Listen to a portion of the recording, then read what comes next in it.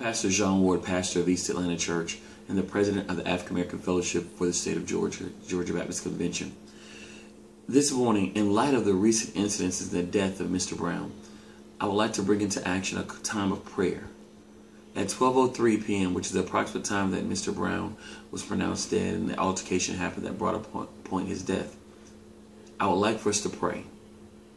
The Word of God says in 2 Chronicles 7:14, "If my people, which are called by my name, shall humble themselves and pray and seek my face and turn from their wicked ways, then will I hear from heaven and I will forgive their sin and heal their land." Right now, we're in need of healing. We have children right now that are at discourse and they're unrest because they're hurt. We're losing our families. We're losing our youth to such travesties as this. But this has to come to an end, and it comes through prayer. So at 12:03 p.m., I'm asking everyone to come together and pray. Pray for healing for our country. Pray for healing for our cities. Pray for healing in our nation and our own neighborhoods. Right now, there are people that are hurting. So we want to pray for their peace, the peace that God gives, so that they can have a peace in their spirit and they won't go about the cities doing and vandalizing and bringing forth more hurt and more pain. Please, let's pray for that. Pray for comfort. Pray for comfort of those that have lost loved ones to such incidences as this.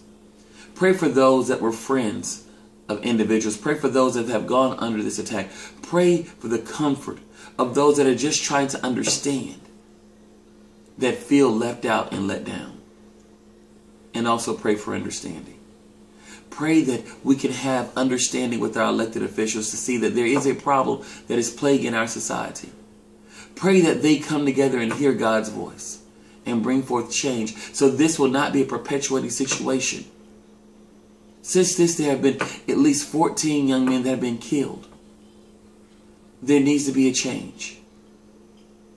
And pray that we have that understanding that if our elected officials can't do it, we know how to implement and change and vote for individuals that will bring forth change.